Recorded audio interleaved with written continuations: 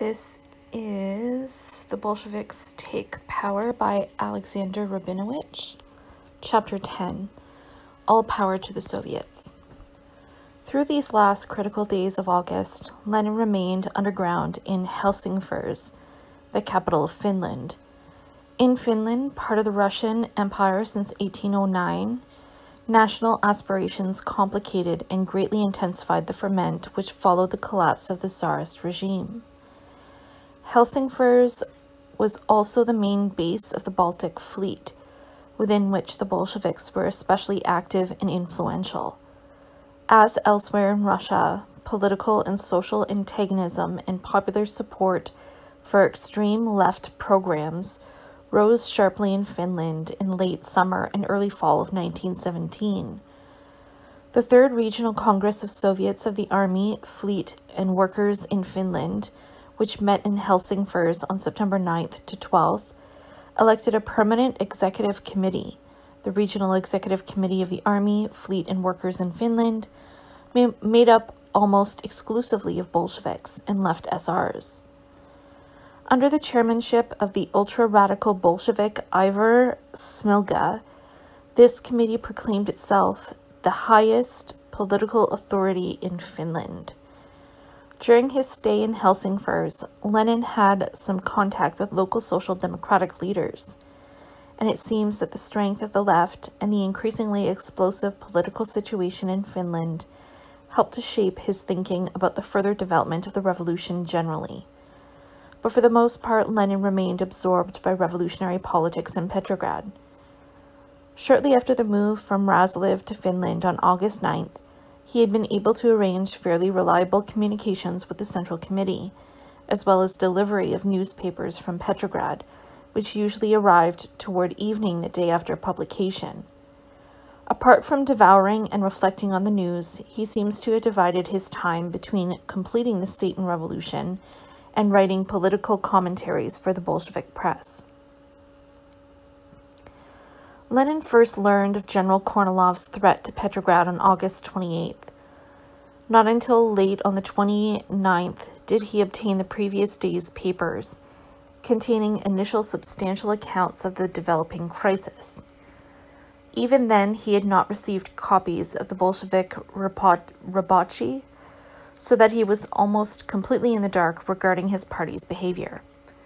Nonetheless, on the morning of the 30th, as he anxiously awaited further news from Petrograd, he drafted a letter formulating tactical recommendations to the Central Committee, which foreshadowed a significant, albeit temporary, shift in outlook on the development of the revolution. Lenin's initial response to the threat of a rightist dictatorship was that the existing political situation had suddenly been fundamentally altered, and that the tactics of the party would have to be revised accordingly. No longer did he dismiss rumors of a counter-revolutionary conspiracy as a carefully thought-out ploy on the part of the Mensheviks and SRs, as he had during the Moscow conference. Instead, Lenin urged Bolsheviks to join in the fight against Kornilov, remaining silent on the crucial question of how closely it was permissible for party members to cooperate with majority socialists in defense preparations.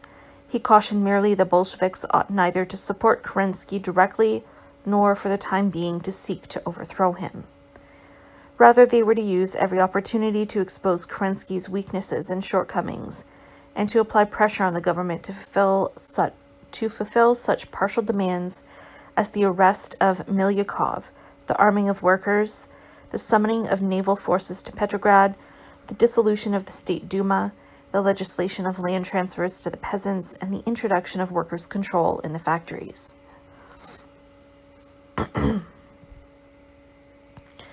Both the tacit acceptance of coordination with other groups to combat Kornilov and the emphasis on applying pressure for the fulfillment of partial demands were departures from Lenin's previous insistence that the Bolsheviks remain aloof from the Mensheviks and SRs, and that the organization of the direct seizure of power by the proletariat at the earliest possible date was the party's primary task.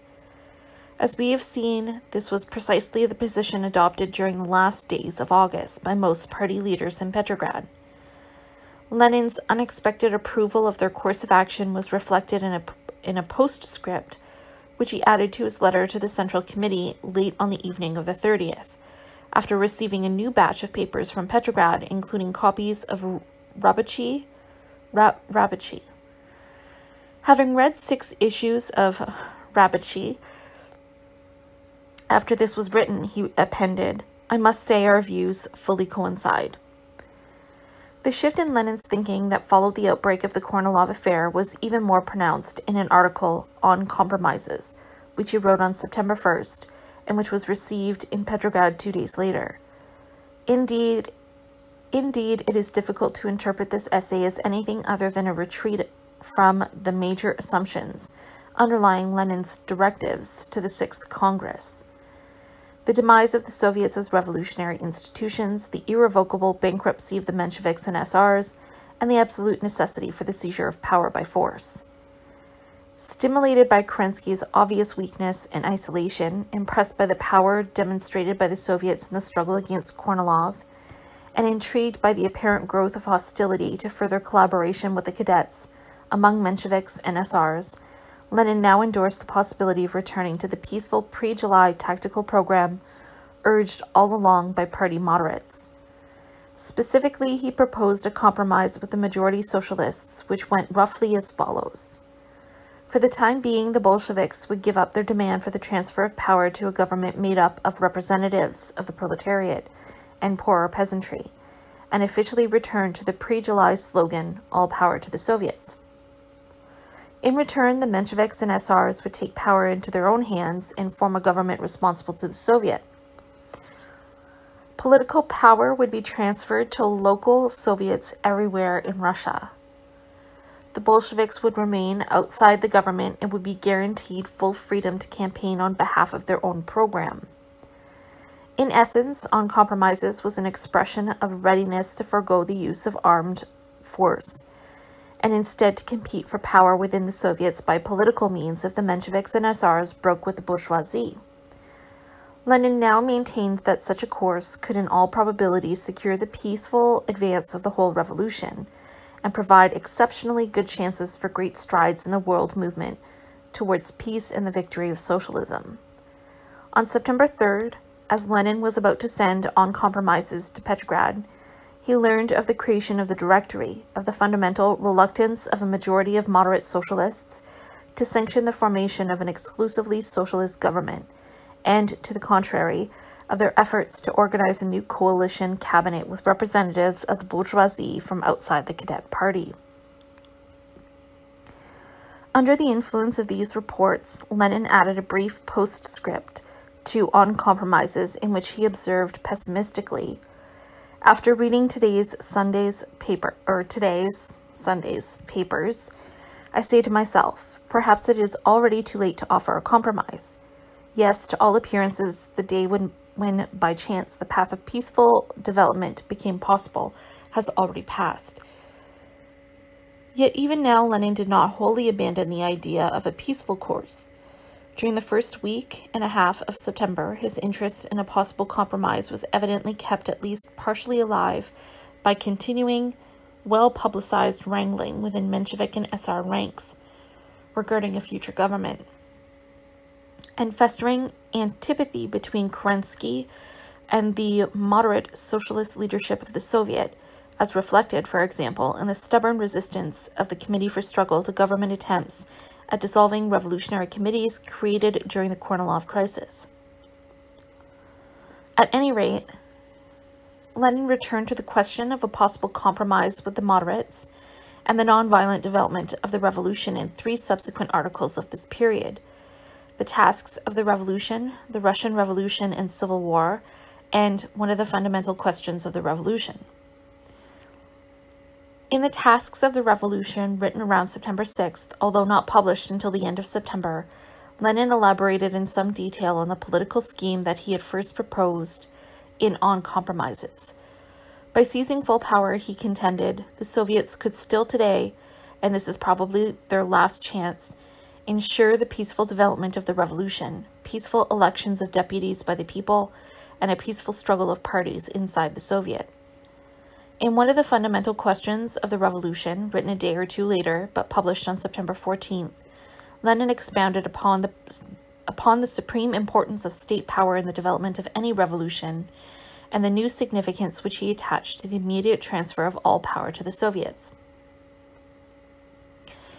The question of power cannot be evaded or brushed aside because it is the key question determining everything in a revolution's development. The whole issue at present is whether the petty bourgeois democrats have learned anything during these great, exceptionally eventful 6 months.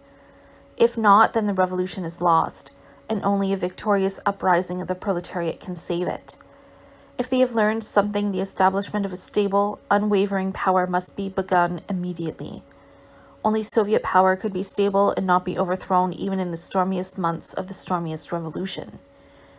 Only this power could ensure a continuous and broad development of the revolution, a peaceful struggle of parties within the Soviets.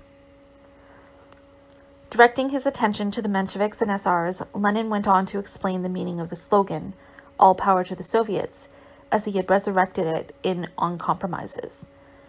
The slogan "Power to the Soviets" is very often incorrectly interpreted to mean a cabinet of the parties of the Soviet majority. Not so. Power to the Soviets means radically reshaping the entire old state apparatus, that bureaucratic apparatus which hampers everything democratic. It means removing this apparatus and substituting for it a new popular one, i.e., a truly democratic apparatus of Soviets, i.e., the organized and armed majority of the people, the workers, soldiers, and peasants. It means allowing the majority of the people initiative and independence, not only in the election of deputies, but also in state administration and effecting reforms and various other changes. Only a Soviet regime, he suggested, would possess the courage and decisiveness to institute a grain monopoly, impose effective controls over production and distribution, restrict the issue of paper money, ensure a fair exchange of grain for manufactured goods, etc., all measures required by the unprecedented burdens and hardships of the war and the unparalleled economic dislocation and danger of famine. Such a government, steering a firm course, he explained, would in effect be the dictatorship of the proletariat and poorer peasantry, whose necessity he had pointed to in the April Theses. This government would deal forcefully with Kornilov and his cohorts and would complete the democratization of the army at once. Lenin assured his readers that 2 days after its creation, 99% of the army would be enthusiastic supporters of this dictatorship. It would give land to the peasants and full power to the local peasant committees, and hence would be certain of peasant support. Only a strong, popularly based government, Lenin contended, would be capable of smashing the resistance of the capitalists, displaying truly supreme courage and determination in the exercise of power, and securing the enthusiastic, selfless, and heroic support of the masses both in the army and among the peasants. Immediately transferring power to the Soviets, he insisted, was the only way to make further progress gradual, peaceful, and smooth.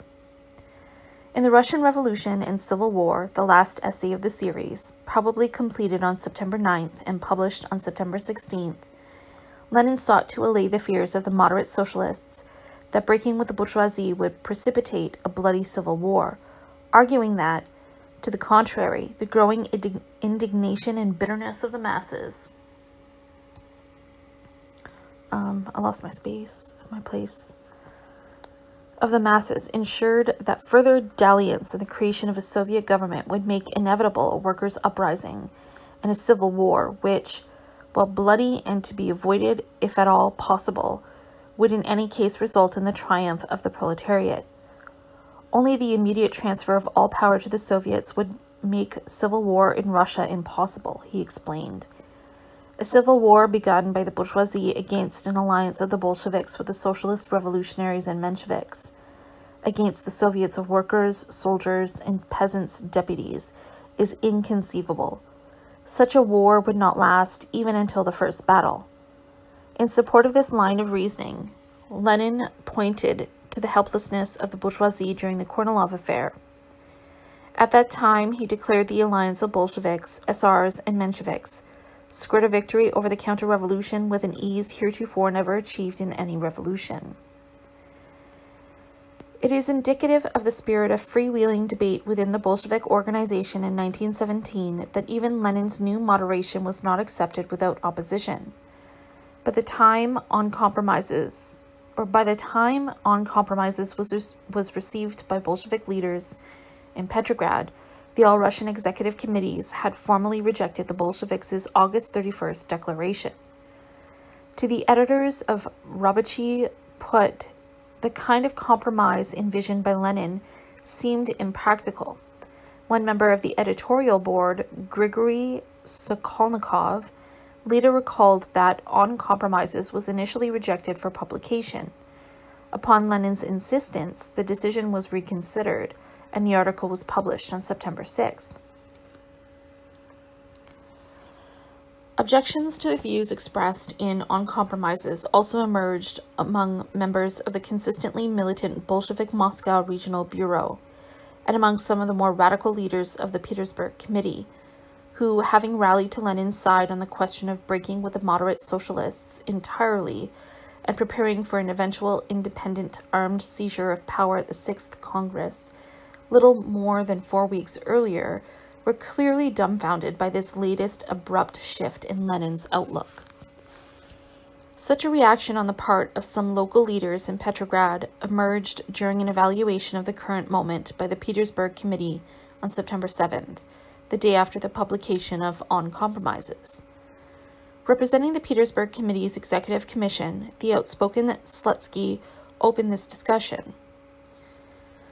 While accepting Lenin's contention that the masses and the moderate socialists had been pushed leftward, and that to some extent even the Soviets had been rejuvenated by the Kornilov experience, he rebelled at the thought of rapprochement with the Mensheviks and SRs, arguing that the party's main tasks were to restrain the masses from premature action and to prepare to use the Soviets as combat centers in the seizure of power. Later in the discussion, responding to arguments upholding Lenin's point of view, Slutsky again took the floor. As in the factories, so among the poverty-stricken peasants, we see movement leftward, he declared. For us to consider compromise now is ludicrous. No compromises. Our revolution is not like those which occurred in the West. Ours is a proletarian revolution. Our task is to clarify our position and to prepare unconditionally for a military clash. In a similar vein, G.F. Coleman, an independent thinker who had been among the party's hotheads in July, rejected the idea that the Soviets and the Mensheviks and SRs had somehow been fundamentally transformed by the Kornilov affair. Their leftward swing, he insisted, does not give us reason to believe the Soviets will take a revolutionary path. Our position should stay the same. Our goal is not to go arm in arm with the Soviet leaders, but to try to tear more revolutionary elements away from them and mobilize them behind us.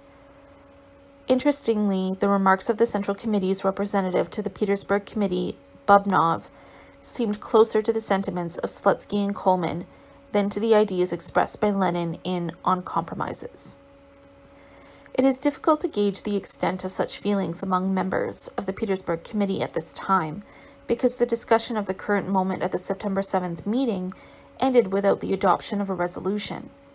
In any case, as in the pre-July period, a peaceful course was compatible in the short run with the programmatic views both of right Bolsheviks like Kamenev, who considered Russia unprepared for a socialist revolution, and for the time being looked no further than to the construction of a broadly based, exclusively socialist coalition government, including Bolsheviks, creation of a democratic republic, and the convocation of the Constituent Assembly, and of those like Lenin, Trotsky, and local-level Bolshevik leaders in Petrograd, to whom transfer of power to the Soviets and a Menshevik SR government were seen as a transitory stage in the development of the socialist revolution, one which would quickly lead to the establishment of a dictatorship of the proletariat and poorer peasantry. It is clear that among the majority of the Central Committee, the course proposed by Lenin struck a responsive chord. And under the Central Committee's direction, the Petrograd Bolsheviks, during the first weeks in September,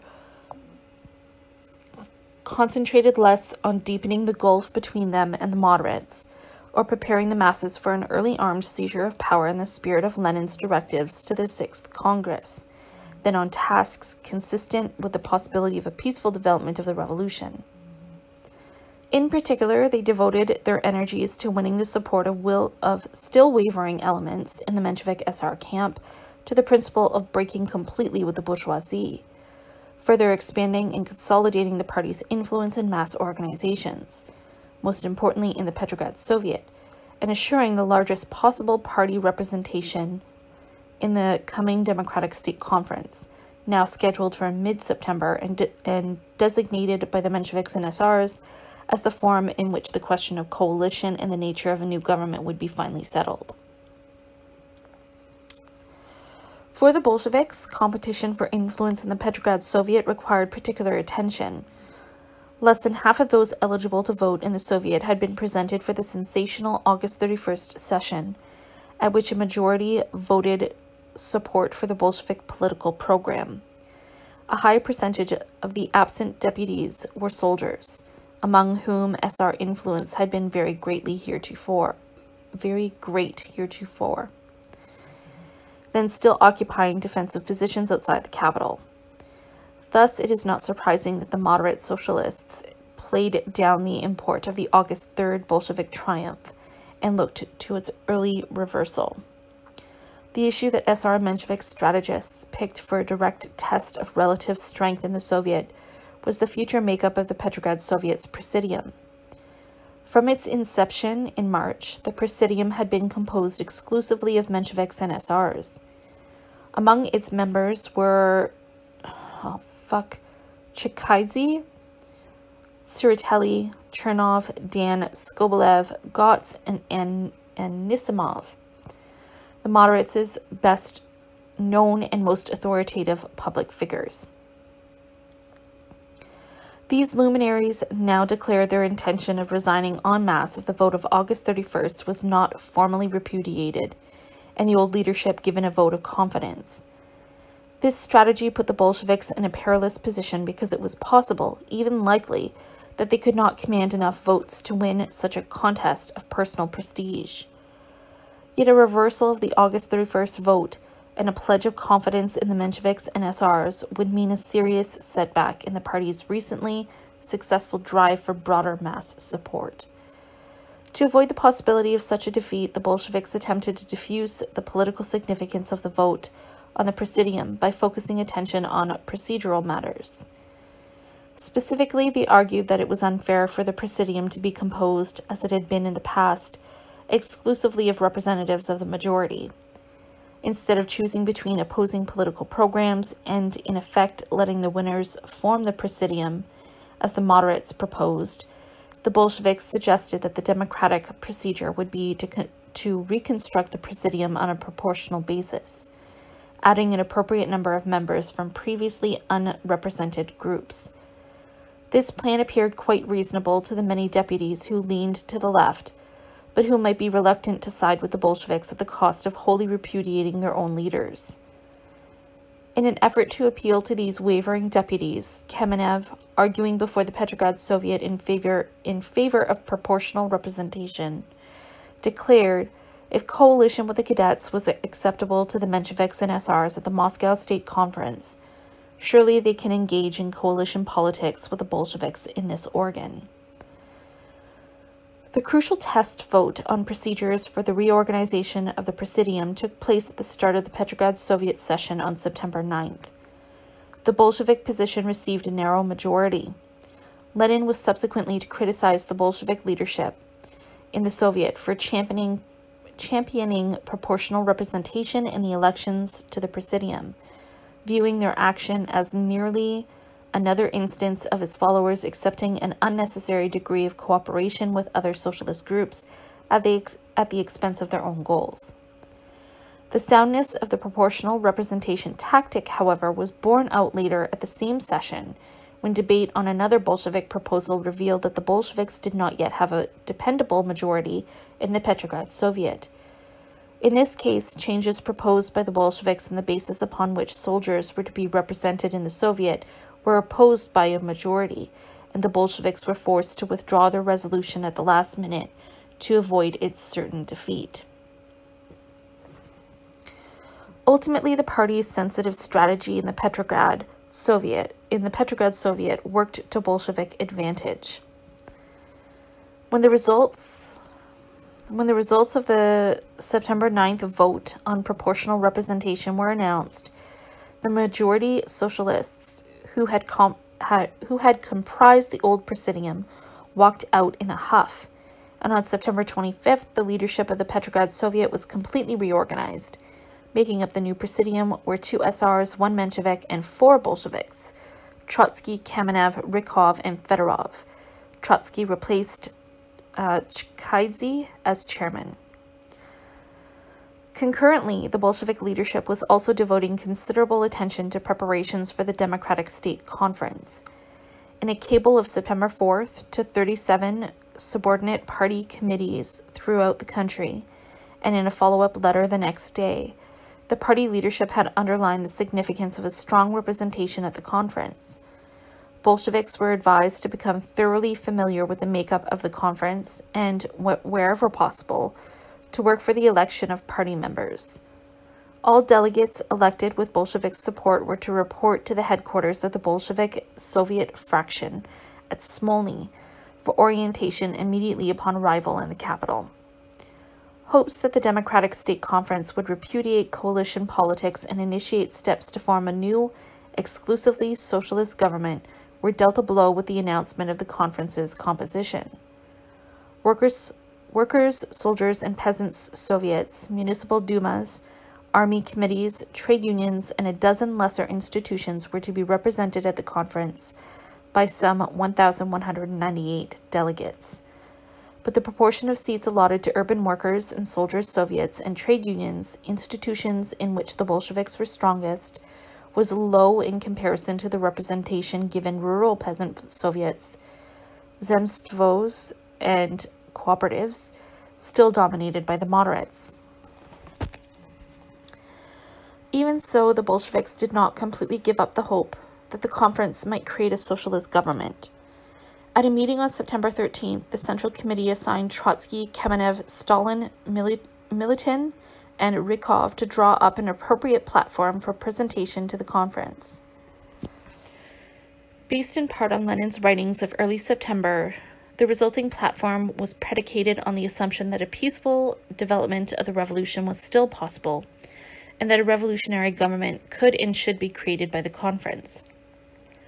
Like Lenin's On Compromises, the Bolshevik platform for the Democratic State Conference was basically an appeal to previous supporters of coalition politics to break definitively with the bourgeoisie, and an expression of faith in the Soviets as organs of revolutionary government. The platform declared bluntly that the Bolsheviks had not tried to take power against the organized will of the majority of the workers' masses, and would not. In language similar to Lenin's, it was affirmed that with full freedom of agitation and the continuous renovation of the Soviets from below, the struggle for influence and power would take place within the Soviets. At the same time, the platform differed from On Compromises in not specifically excluding the possibility that the Bolsheviks would participate in a Soviet government. This appears to have been the result of Kamenev's influence. On the eve of the Democratic State Conference, it became apparent that the extreme left's apprehension regarding the probable composition of the conference was well-founded. Of the arriving delegates willing to declare a political preference, 532 turned out to be SRs, of whom 71 were left SRs, 530 were Mensheviks, of whom 56 were internationalists, 55 were popular socialists, and 17 affirmed that they had no specific party affiliation. Only 134 were Bolsheviks. Still, in preliminary discussions at individual party caucuses and at meetings of delegates by institutional affiliation, it was immediately revealed that, on the crucial question of further coalition with non-socialist parties, there was no consensus among the moderates. The major divisions over this issue, which had first appeared in the wake of the Kornilov crisis, had, if anything, deepened. The uneasiness of many Menshevik and SR leaders previously loyal to the provisional government was voiced by the Menshevik Bogdanov, who commented on the opening day of the conference. At this terrible time, we must recognize without equivocation that we don't have a governmental authority. We have had a continuous reshuffling of the cabinet, governmental leapfrog in no way distinguishable from that of Tsarist times. The result of these never-ending ministerial switches has been total ineffectiveness, for which we ourselves are responsible. It is painful for me as a supporter of coalition to say so, but I must acknowledge that the main cause of this governmental paralysis has been the coalition character of the cabinet. Thus, as the Democratic State Conference got underway, there were at least a few encouraging signs for Bolshevik leaders in Petrograd, who still held out hope that a majority of delegates might vote to break with Kerensky and create a homogeneous socialist government. This lingering hope was voiced by Zinoviev in a front-page editorial titled "Our Triumph in Our Tasks," published in the September 13th issue of Rabinowitch Put, and no doubt circulated among the arriving delegates. The chief question now confronting every revolutionary is whether or not there remain possibilities for the peaceful development of the revolution, and what needs to be done to strengthen these possibilities. And it is necessary to answer that any such possibilities hinge on the adoption of a specific compromise, a definite agreement between the working class, once and for all following our party, and the masses who make up the petty bourgeois democracy and who follow the SRs and Mensheviks. An agreement with the petty bourgeois democracy is desirable, and, under conditions which are well known, possible. The All-Russian Conference convening shortly could still open the way for such a peaceful outcome. The Democratic State Conference opened in the Alexandrinsky Theater, now the Pushkin Theater, on the night of September 14th. The famous old hall, its lodges, orchestra, and balconies, crammed with delegates from all over Russia, took on an appearance quite unknown in Tsarist days. The red plush upholstery of the seats and boxes blended with the crimson sea of revolutionary banners. On stage, the curtains were raised to reveal a set depicting a large hall with several doors flanked by artificial junipers and palms. The conference presidium was seated behind a low, narrow table extending across the stage. Before the table stood a lectern draped with red bunting and bearing a sign cautioning no smoking. The Bolsheviks' hopes for the creation of a new government at the Democratic State Conference were voiced in the formal opening address made in the party's behalf by Kamenev at the first conference session and in comments by Trotsky to a caucus at the Bolshevik delegation the following afternoon. In his lengthy speech, Kamenev declared that the record achieved by the various cabinets over the preceding 6 months made it impossible to retain any confidence in the policies proposed by Kerensky. Kamenev insisted that conditions had deteriorated to such a tragic state that time for further experiments with coalition government had run out. The government failure to squelch the counter-revolutionary movement in the army, as well as actions taken in regard to agriculture, food supply, and the conduct of foreign affairs, he argued, were errors not of this or that minister's socialist, but of the political influence of the bourgeoisie as a class. There has not been a single revolution in which the realization of the ideals of the workers did not provoke the terror of counter-revolutionary forces. If the democracy is unwilling to take power now, it must honestly tell itself. We don't have confidence in our own powers, and so you Baryshkins and Kishkins must come and take charge of us. We don't know how to do it. You can write a program to satisfy the working democracy, but it is pure utopianism to believe that such a program would be pursued genuinely and honestly by the bourgeoisie. The only possible course is for state power to be transferred to the democracy, not to the Soviet of workers and soldiers' deputies, but to that democracy which is well enough represented here. We must establish a new government and an institution to which that government must be responsible. Trotsky, in his orientation to Bolshevik delegates alone, explained that in so far as possible, their primary aim should be to convince the conference to reject coalition with the privileged classes and to take the organization of a new government into its own hands. If successful, this would be the first step in the transfer of power to the Soviets. It is worth noting that while Kamenev was speaking out for the creation of a broad democratic coalition government, reflective of the various groups invited to the Democratic State Conference, and against an exclusively Soviet regime, Trotsky urged the transfer of full power to the Soviets. This important distinction bespoke fundamentally different views on the development of the Russian Revolution, which were soon to erupt into one of the bitterest and most important internal controversies in the history of Bolshevism. In the context of the present discussion, however, the crucial point is that both Kamenev and Trotsky, along with most Petrograd Bolsheviks, viewed positively the work of the Democratic State Conference and the prospects for peaceful development of the revolution. In view of the Bolsheviks' prevailing moderation at this time, and considering that since early September Lenin himself had been lending encouragement to such an approach, one can imagine the shock experienced by the top Bolshevik leadership when, on September 15th, they received 2 letters written by Lenin between September 12th and 14th, in which he completely abandoned the moderate positions embodied in On Compromises, and summoned the Bolsheviks to take upon themselves the preparation of an immediate armed uprising. There appear to have been a number of mutually supporting reasons for this outwardly dramatic shift. On the one hand, factors such as the strong position of the extreme left in Finland, the winning of majority support for the Bolshevik program in the Petrograd and Moscow Soviets, and in a number of other regional Soviets, the massive expansion of social upheaval among land-hungry peasants in the countryside, the continuing disintegration of the army at the front and the soldiers' increasingly insistent demands for immediate peace, and signs of revolutionary unrest in the German fleet seem to have encouraged Lenin to hope that seizure of power by the Bolsheviks would have strong support in the cities and would no longer be solidly opposed by the provinces and the front, and that the creation of a genuinely revolutionary government in Russia would serve as a catalyst for mass rebellions in other European countries. And, of course, as Lenin began to sense the possibility of a quick resolution to the problem of creating an extreme left government, his interest in compromise with the moderate socialist parties cooled.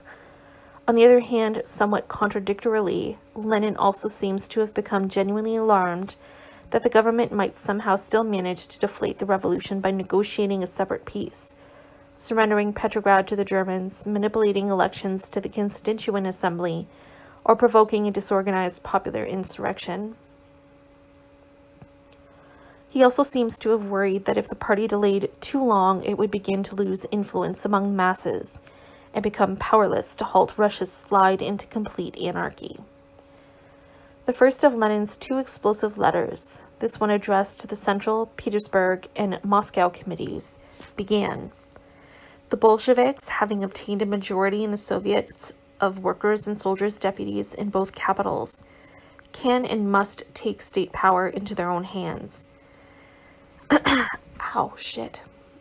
They can because the active majority of revolutionary elements in the 2 chief cities is large enough to carry the people with it, to overcome the opposition's resistance, to smash it, and to gain and retain power. The Democratic State Conference, he insisted, represents not a majority of the revolutionary people, but only the compromising upper strata of the petty bourgeoisie. Why was it necessary for the Bolsheviks to assume power at this very moment? Because, affirmed Lenin, the impending surrender of Petrograd will make our chances 100 times less favorable. Selecting the precise moment for the start of an uprising would be up to local leaders on the spot. What the top Bolshevik leadership had to do at once was to take advantage of the presence in Petrograd of what amounted to a party congress to set the task of organizing an armed uprising in Petrograd and Moscow, the seizure of power and the overthrow of the government. By taking power in Moscow and Petrograd at once, it didn't matter to him which came first, Lenin concluded, "We shall win absolutely and unquestionably."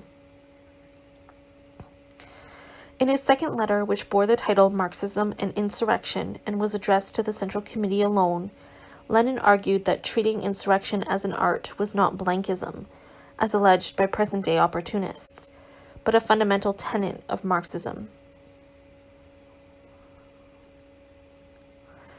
To be successful, he wrote, insurrection had necessarily to rely not upon conspiracy or upon a party, but upon the proletariat, and it had to be based on a revolutionary upsurge of the people. A final condition was that a successful insurrection had to be timed to occur when the activity of the advanced ranks was at its height, while, on the other hand, vacillations within the enemy camp were strongest. Affirming that refusal to treat insurrection as an art, once these preconditions existed, was a betrayal of Marxism and of the revolution. Lenin went on to explain why an immediate insurrection was the order of the day. He contrasted the existing situation with conditions prevailing in July, observing that at that time the Bolsheviks had still lacked the support of the proletariat. Now, as a result of the persecution of the Bolsheviks and the Kornilov experience, the party had majorities in the Soviets in both Moscow and Petrograd. In July, there had been no countrywide revolutionary upsurge, but such an upsurge had followed the Kornilov revolt. Finally, earlier, there had not been serious wavering among the Bolsheviks' enemies. While now there was a significant degree of vacillation. We could not have retained power politically on July 3rd to 4th, Lenin concluded, because before the Kornilov revolt, the army in the provinces could and would have marched against Petrograd. Now the picture is entirely different. All the objective conditions exist for a successful insurrection. Toward the end of Marxism and Insurrection, Lenin demanded that the Central Committee consolidate the Bolshevik group at the Democratic State Conference, without fearing to leave the waverers in the waverers' camp. It was to draw up a brief declaration, the briefer and the more trenchant the better, emphasizing in no uncertain manner the irrelevance of long speeches and of speeches in general, the need for immediate action to save the revolution, the absolute necessity for a complete break with the bourgeoisie, for the removal of the present government in its entirety, and for the immediate transfer of all power to revolutionary democrats, headed by the revolutionary proletariat. The Bolsheviks, having read this declaration, and having appealed for decisions and not talk, for action and not resolution writing, were to dispatch their entire group to the factories and barracks. At the same time, treating insurrection in a Marxist way, as an art, and without losing a single moment, the Bolsheviks were to organize a headquarters of insurgent detachments, distribute forces, move the reliable regiments to the most important points, surround the Alexandrinsky Theater, occupy the Peter and Paul Fortress, and arrest the general staff and the government. They were to mobilize the armed workers and call them to fight the last desperate fight, occupy the telegraph and telephone exchanges, establish headquarters in the Central Telephone Exchange, and connect it by telephone with all the factories, regiments, and points of armed conflict.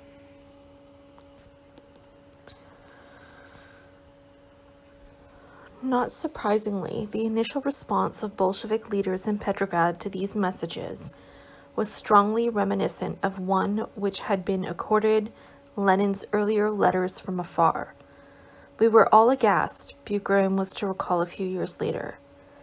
Hastening from the Alexandrinsky Theater to their own headquarters, members of the Central Committee met an emergency secret session the evening of September 15th to discuss the letters. Present were not only those Central Committee members normally in Petrograd and responsible for the day-to-day direction of the party, that is, Bobnov, Dzerzhinsky, Yov, Militin, Sverdlov, Sokolnikov, Stalin, and Uritsky, but also Kamenev, Kollontai, and Trotsky. This was Trotsky's second Central Committee meeting since his release from jail. The Moscow Bolsheviks, Bucharin, Lomov, Nogin, and Rykov, and Stepan Shamian, Central Committee representative of the Bolshevik organization in the Caucasus. Copies of Lenin's letters had been distributed to most of those in attendance prior to their deliberations. The published protocol of the ensuing discussion is extremely fragmentary. The committee agreed on the advisability of scheduling an early meeting specifically devoted to tactical questions. A suggestion by Stalin that Lenin's letters be circulated was rejected, despite the fact that the first letter was specifically addressed to the Petersburg and Moscow committees, as well as to the Central Committee. To the contrary, most of those present were apparently concerned above all that they be quietly destroyed. Bucharin later maintained that the Central Committee considered burning the letters and, indeed, unanimously agreed to do so. According to the official protocol, the committee voted to preserve only one copy of each letter and to take steps to prevent a movement into the streets. Lomov later pointed to one of the Central Committee's overriding concerns at this time. We are apprehensive about what would happen if the letters reached the Petrograd workers and the Petersburg and Moscow committees, because this would have immediately introduced enormous discord into our ranks. We were afraid that if Lenin's words reached the workers, many would doubt the correctness of the position adopted by the whole Central Committee. As an additional safeguard, the Central Committee concluded its discussion on September 15th by charging members assigned to working with the military organization and the Petersburg Committee, Sverdlov and Bubnov respectively, with responsibility for ensuring that no appeals for immediate action along the lines demanded by Lenin were made in barracks and factories. For the time being then, Lenin's appeals for the overthrow of the provisional government were unceremoniously turned aside. Virtually the only change in the public behavior of the Bolsheviks at the Democratic State Conference after receipt of Lenin's messages was that Trotsky, for one, began to play down the possibility of the conferences forming a government as the first step toward transfer of power to the Soviets. Instead, he now categorically insisted on the transfer of political power directly to the Soviets. This subtle but important shift was reflected at a caucus of conference delegates from Workers' and Soldiers' Soviets on September 18th. There, Trotsky got into a heated argument with Martov, who spoke in favor of the creation by the conference of a broad socialist government including representatives of all the major groups invited to the Democratic State Conference. Countering Martov, Trotsky contended that the composition of the Democratic State Conference was such that endowing it with complete governmental power would be a rash step. Rather, it was absolutely necessary to transfer power to the Soviets, which had fully proved themselves to be a powerful, constructive political force. Bolshevik efforts to prevail upon conference delegates to break with the bourgeoisie and take the first steps toward the creation of a revolutionary government were not terminated. The party's formal statement on the government question, the platform which had been authorized by the Central Committee on September 13th, and which, as we have seen, was modeled in part after Lenin's on compromises, was formally read to a session of the conference on September 18th. That night, in response to Bolshevik appeals, 150 delegates from Petrograd factories and military units staged a demonstration outside the Alexandrinsky Theater in support of the creation of an exclusively socialist government. Thus, instead of withdrawing from the conference and going to the masses with a call to rise, as Lenin advised, the party was mobilizing workers and soldiers to apply pressure on the Democratic State Conference to pursue a more radical course. For Lenin, the presentation of the Bolshevik platform to the Democratic State Conference was an unmistakable sign of the party leadership's rejection of the assumptions contained in his mid-September letters. No doubt, Lenin was even more disturbed upon reading the September 16th edition of Rabinowitch Put, which featured his earlier essay, The Russian Revolution and Civil War, with its author identified. Not only had the Central Committee taken steps to ensure that the party at large would not be influenced by his appeals for an immediate uprising, but it also was circulating his more moderate views of the previous week, inevitably conveying the impression that they constituted his thinking at the moment. At this point, Lenin decided to return at once to Petrograd, despite the fact that the Central Committee had expressly forbidden him to do so, ostensibly out of fear for his safety. On September 17th, or shortly thereafter, without the Central Committee's authorization, Lenin traveled from Helsingfors to Vyborg, within 80 miles of the capital, and advised Krupskaya and Sverdlov, although not the Central Committee, of his determination to return to Petrograd. Meanwhile, at the Democratic State Conference, delegates had spent the better part of 4 days, September 14th to 18th, in group meetings, party gatherings, and official sessions, turning over all questions relating to the nature of the future government. A formal vote on this issue was held on September 19th, and it turned out to be a complete fiasco for everyone concerned. According to procedures worked out in advance by the conference presidium, the delegates were first to register their views on coalition in principle. Next, they were asked to vote on 2 proposed amendments. One, that elements of the Cadet Party and other groups which had been involved in the Kornilov affair be excluded from participation in the coalition, and 2, that the entire Cadet Party be excluded. Finally, the delegates were to vote on the entire resolution as amended. In an initial roll call vote, which lasted 5 hours, the principle of coalition with the bourgeoisie was accepted by a count of 766 in favor, 688 opposed, with 38 abstentions. This vote confirmed Bolshevik apprehensions regarding the makeup of the conference. Representatives of workers' and soldiers' soviets and trade unions had voted overwhelmingly against coalition, but they were overpowered by large majorities of the more numerous deputies from peasant soviets, military committees, zemstvos, and cooperatives who supported coalition. Next, the conference acted on the 2 proposed amendments.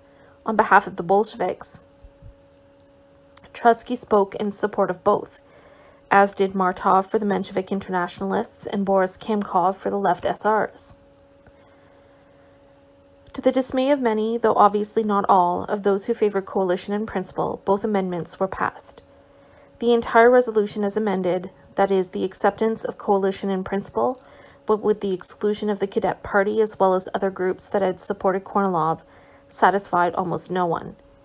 The Bolsheviks, of course, opposed the resolution. They were joined by large numbers of coalition supporters who simply could not imagine the creation of a viable coalition government without the cadets. Only 183 delegates voted for the resolution as amended, with 813 opposed and 80 abstentions. Thus, 4 days of the most intense discussion and debate had fully revealed the fundamental difference of opinion among democratic groups, but it settled absolutely nothing regarding the makeup of the future government. The relationship of the socialists to the government was, if anything, more confused than it had been before the contradictory voting of September 19th. That such a situation could not continue was abundantly clear to the Presidium of the Democratic State Conference.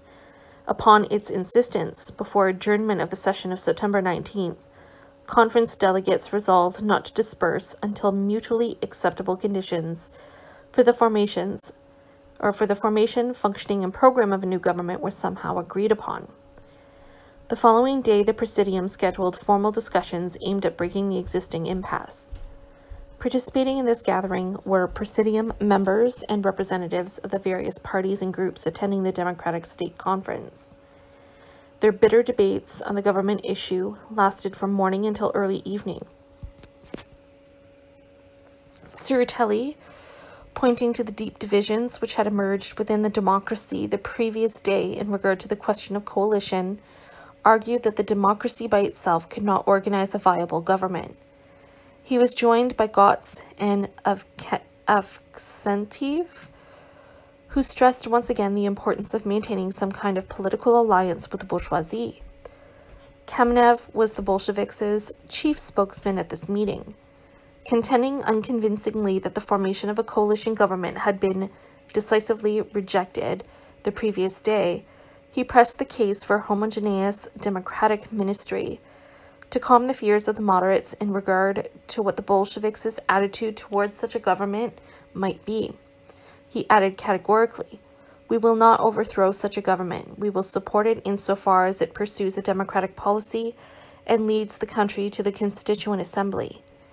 After the delegates had talked themselves hoarse, a formal vote was taken on the question of coalition. 50 delegates voted in favor, 60 were opposed. In view of this continuing almost even split, Tsereteli suggested a somewhat different tack.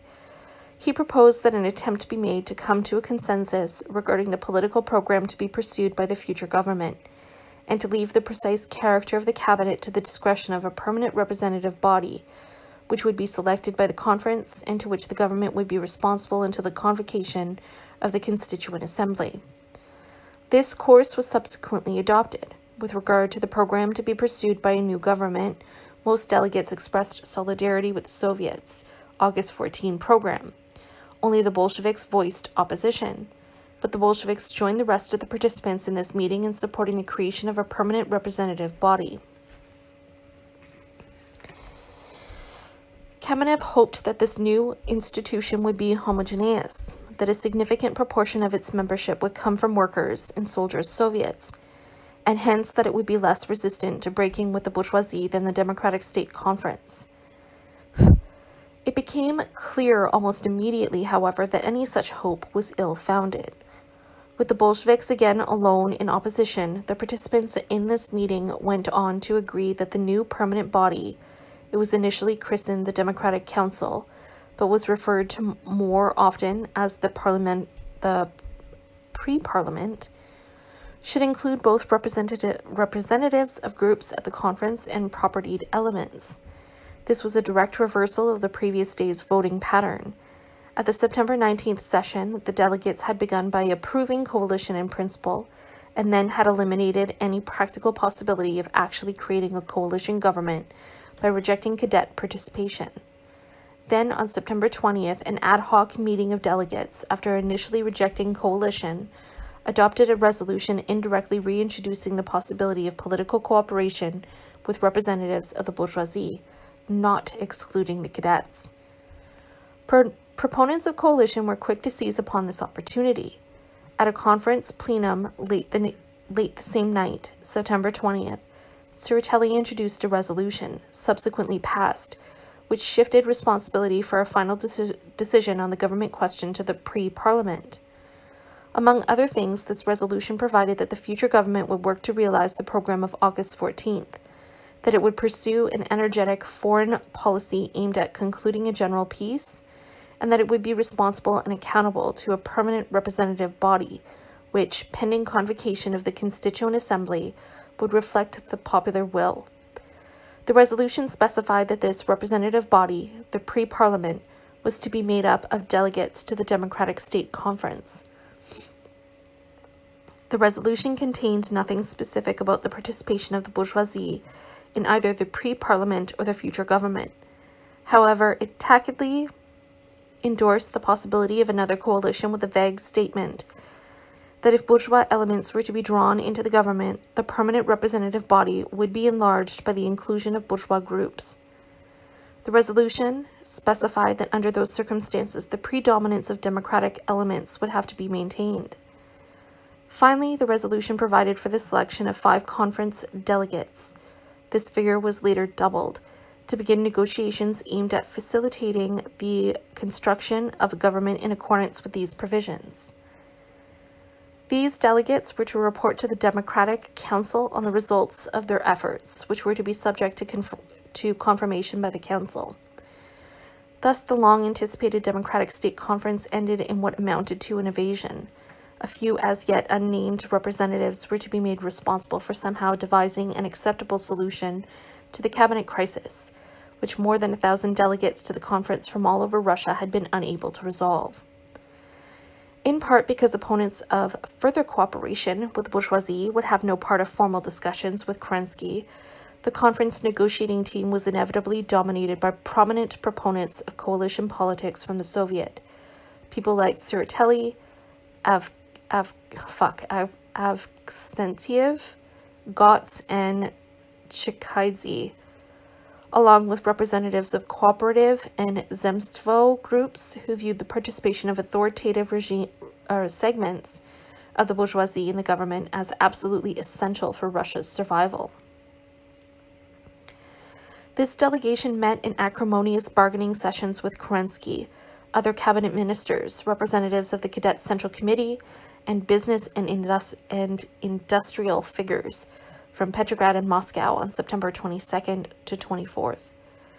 As was to be expected, spokesmen for the bourgeoisie were unwilling to accept the Soviets' program of August 14th as the basis for government policy, while not totally opposed to the idea of a parliament or a pre-parliament. They insisted that legally only the provisional government had the authority to create such an organ, and that, in any case, under no circumstances could a new cabinet be responsible to the pre-parliament. In other words, that the latter could be no more than an advisory body. At the same time, Kerensky was absolutely adamant on the need to form another coalition cabinet. For practical purposes then, members of the delegation from the Democratic State Conference were faced with the choice of backing down on the more controversial planks in the August 14th program, and tacitly acknowledging the government's primacy over and independence of the pre-parliament, or breaking with Kerensky and giving up the prospect of bringing representatives of the bourgeoisie into the government. Predictably, they opted for the first alternative. In a sense, the tactics that Tsereteli's delegation pursued in the complex political negotiations of September 22nd to 24th were the opposite of those employed by Tsereteli at the Democratic State Conference. At the conference, Tsereteli had managed to gain an agreement that allowed for the possibility of a coalition by putting aside the question of the precise makeup of the cabinet and focusing attention on the program to be pursued by the government, irrespective of its composition. Now, in the face of firm resistance, both to the August 14th program as the basis for policy and to the responsibility of the government to the pre-parliament, Tsereteli was forced to de-emphasize these considerations and instead to stress the critical importance of an alliance between the democracy and the bourgeoisie as the only possible basis for solving Russia's ills. During the last phase of the negotiations of September 22nd to 24th, the August 14th program was revised and softened so as to make it palatable to the cadets. At this time, it was agreed that the government would quickly prepare and issue a decree formally establishing the pre-parliament, and that this institution, now renamed the Council of the Republic, but still referred to most often as the pre-parliament, would be composed of the 367 delegates already selected from the Democratic State Conference, plus up to 150 representatives of the propertied classes. It was also understood that legally this would be a purely advisory body, and, most important, that it would have no formal jurisdiction over the government. Late on the night of September 23rd, the pre-parliament, as originally formed at the close of the Democratic State Conference, met and handily rejected a Bolshevik declaration presented by Trotsky repudiating the Tsereteli delegation's negotiations as a betrayal of the will of the masses and calling for the creation of a genuinely revolutionary government. Instead, by a narrow margin, the pre-parliament passed a resolution introduced by Dan, tacitly endorsing the new arrangements. Having done this, the delegates adjourned to await formal reconstitution by the provisional government of an expanded assembly. The way was now open for Kerensky to name formally a new coalition cabinet, and he did so on September 25th. The new cabinet included the cadets Alexander Konovalov, Kishkin, Sergei Smirnov, and Anton Kardashev. While technically a majority of the ministers were socialists, the key foreign ministry remained in the hands of Tereshchenko. Konovalov was named Deputy Prime Minister and Minister of Industry, and Kerensky stayed on as head of the government and commander-in-chief of the army. On September 21st, the day after the Democratic State Conference adopted Tsereteli's resolution sanctioning discussions with Kerensky on the formation of a new government, but before the results of these negotiations were known, the Bolshevik Central Committee met to consider the party's immediate political course. What was perhaps most striking about this meeting was that even now, in the face of the Democratic State Conference's failure to break with the politics of coalition, Lenin's recommendation that the urban masses be called to arms was given absolutely no consideration. To be sure, this was probably due partly to the influence of right Bolsheviks such as Kamenev, Rykov, and Nogin. But the fact remains that even party officials who fully shared Lenin's fundamental assumptions regarding the necessity and feasibility of an early socialist revolution in Russia were skeptical of successfully mobilizing the masses behind the immediate bayonet charge envisioned by Lenin. In part because of their continuing interaction with workers and soldiers, leaders like Trotsky, Bubnov, Sokolnikov, and Sverdlov possessed what appears to have been a realistic appreciation of the limits of the party's influence and authority among the masses, and of the latter's attachment to the Soviets as legitimate democratic organs in which all genuinely revolutionary groups will work together to fulfill the revolution. Also, as a result of the Kornilov experience, they were much less concerned than Lenin about Kerensky's capacity to damage the left. Consequently, they now began to associate the seizure of power and the creation of a new government with the convocation in the near future of a National Congress of Soviets. This to take advantage of the legitimacy of the Soviets in the eyes of the masses. It should be added that in the wake of the Democratic State Conference, right Bolsheviks also supported the early convocation of a Congress of Soviets and paid lip service to the slogan. I lost my spot. Sorry. Paid lip service to the slogan, "All power to the Soviets." The essential difference between Leninists in spirit, like Trotsky, and right Bolsheviks, like Kamenev, was that while the former looked to a Soviet Congress to transfer power to a government of the extreme left, pledged to immediate peace and a radical program of internal change, the latter viewed a Congress of Soviets as a vehicle for building a broader, stronger alliance of democratic groups, which might, at most, form a caretaker all-socialist coalition government pending convocation of the Constituent Assembly. Hence, the central issue that divided the party leadership in Petrograd as the Democratic State Conference drew to a close was not the organization of an immediate popular uprising, which everyone in the coterie of high Bolsheviks privy to Lenin's most recent recommendations seems to have rejected categorically, or the immediate convocation of a Congress of Soviets, which all accepted. Rather, it was whether to stage a formal walkout from the Democratic State Conference and whether to participate in the pre-parliament, the former in its last hours and the latter in the process of the formation and scheduled to open on September 23rd. To the Kamenev faction, taking advantage of the end of the Democratic State Conference and the proceedings of the parliament, or the pre-parliament, to discredit coalition politics and to maintain alliances with wavering elements in the Menshevik SR camp, was an essential counterpart to the consolidation at the coming Congress of Soviets of the strongest possible broad socialist bloc. Meanwhile, to party leaders of Trotsky's persuasion, demonstratively withdrawing from the Democratic State Conference and boycotting the pre-parliament constituted the necessary prelude to utilizing a Congress of Soviets to break decisively with conciliatory groups, transfer power to the Soviets, and strike out anew on a revolutionary path with whatever other genuinely revolutionary groups were willing to go along. At its morning meeting on September 21st, the Bolshevik Central Committee adopted something of a compromise on the question of the Democratic State Conference. It was decided not to pull out of the conference formally, but rather to register a protest against the actions of the coalitionists. by recalling the Bolshevik members of the conference presidium. Then the Central Committee voted 9-8 not to participate in the pre-parliament. Because of the almost even split on this issue, it was agreed that a final decision regarding a boycott of the pre-parliament would be left to the discretion of a joint meeting of the Central Committee with the Bolshevik delegation to the Democratic Conference, to be held as soon as the delegates could be gathered.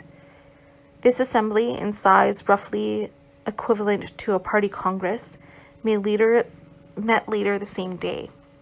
Trotsky acted as spokesman for those in favor of a boycott and Rykov for those opposed. Stalin, among others, sided with Trotsky. Kamenev, Nogin, and Ryazanov supported Rykov.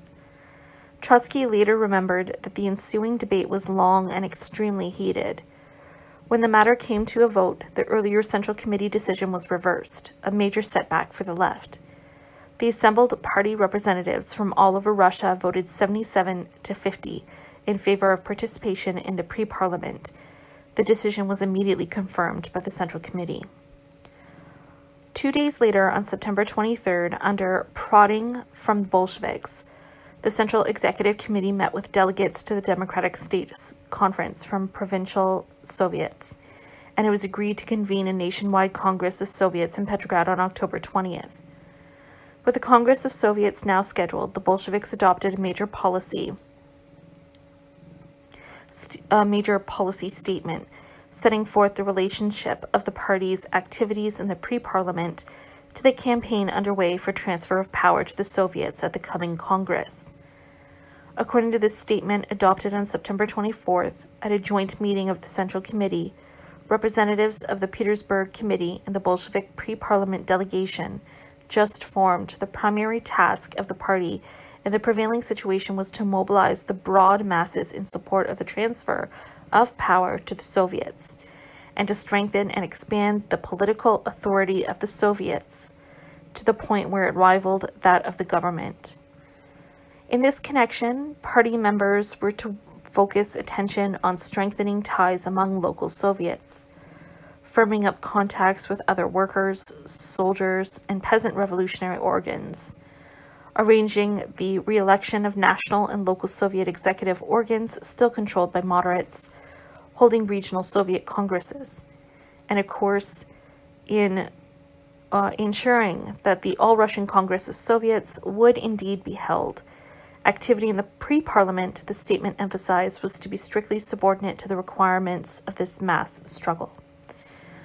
Meanwhile, developments in the Petrograd Soviet reflected the degree to which the formation of the Third Coalition Cabinet, together with worsening economic conditions, was working to the advantage of the extreme left. On September 25th, the new Bolshevik-dominated Presidium officially took office. To roars of approval, Trotsky again assumed leadership of the Petrograd Soviet, the position he had held in 1905 when he had first distinguished himself as a powerful revolutionary tribune. In accepting the post of chairman, Trotsky harked back to those earlier days, recalling that then the Petrograd Soviet was experiencing a moment of crisis which ended in defeat. Now we feel distinctly stronger. Yet the list of new ministers published in the evening papers attests to the fact that the revolution has reached another critical point. We are certain that the work of the new Presidium will be accompanied by a new rise in the development of the revolution. We belong to different parties and have our own work to conduct, but in directing the work of the Petrograd Soviet, we will observe the individual rights and complete freedom of all fractions. The arm of the Presidium will never be used to stifle a minority.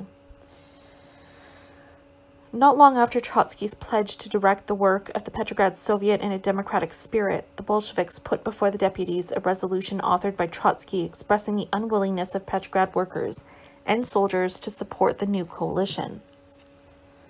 Passed immediately by an overwhelming vote, the resolution expressed certainly that the entire revolutionary democracy would greet the formation of the new government with the demand, "Resign." Sustained by this unanimous voice of the genuine democracy, the All-Russian Congress of Soviets would replace the coalition with a genuinely revolutionary government. This basic orientation toward the creation of a new government at the Congress of Soviets was to shape the Bolsheviks' activity throughout the latter part of September. This was the line taken, for example, by Rabinowitch put during this period. Beginning on September 27th, each day's edition carried the banner headline, "Prepare for the Congress of Soviets on October 20th. Convene regional congresses immediately." Zinoviev expressed this outlook in a front-page editorial on September 26, condemning the newly announced coalition government, the so-called September Bloc. "In our view, the all-powerful authority over the Russian land is the Congress of Soviets, opening on October 20th. By the time the Congress convenes, if it is able to meet at all, the experience with this new coalition will have failed, and wavering elements will at long last associate themselves with our slogan, 'All power to the Soviets.' Each day will witness a growth in our force. Each step of the September Bloc will demonstrate the validity of our point of view." The party's new tactical course was neatly reflected in an appeal to workers and soldiers published in Rabinowitch Put on September 30th. It had evidently been written by Zinoviev and formally discussed and endorsed by the entire Central Committee. Titled "Before the Congress of Soviets," this appeal warned that the counter-revolution would go to any lengths to prevent the convocation of the nationwide Soviet Congress and the Constituent Assembly. In these circumstances, workers and soldiers were to be vigilant, at the same time making every effort to ensure the selection of Congress delegates opposed to coalition. "Be on your guard, comrades. Don't rely on anyone but yourselves. Don't waste even an hour. Start getting ready for the Congress of Soviets. Convene regional congresses. Take care to see that enemies of coalition are sent to the Congress. Don't become involved in any kind of separate direct action. Let's concentrate all our energies on preparations for the Congress of Soviets. It alone will assure that the Constituent Assembly will be convened and carry forth its revolutionary work." That was a quotation from the Central Committee of the RSDRP.